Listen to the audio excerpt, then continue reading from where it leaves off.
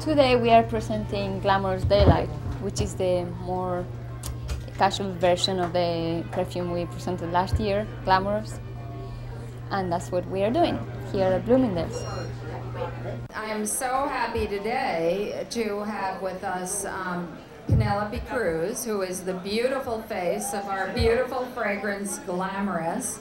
And we're so excited to have her here with us today to introduce Glamorous's newest edition, which is called Glamorous Daylight.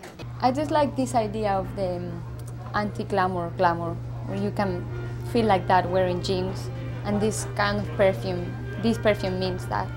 And it's soft, it's for every day, and I really like it. I wear it every day.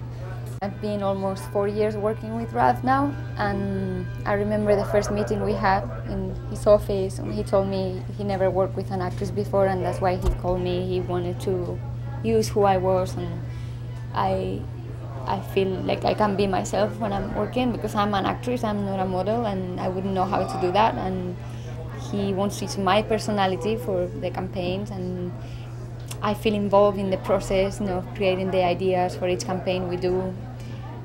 I felt very involved from the beginning, and I like working with this group of people very much.